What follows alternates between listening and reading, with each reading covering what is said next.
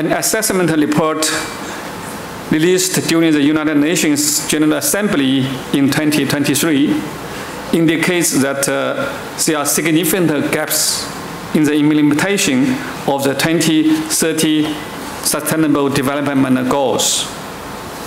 More than half of the targets related to the environment is processing very slow, some targets even reversing.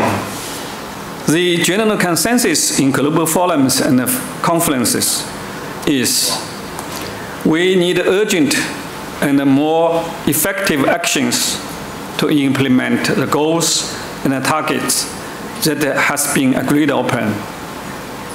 What we need is actions, actions, actions. Implementation, implementation, and implementation.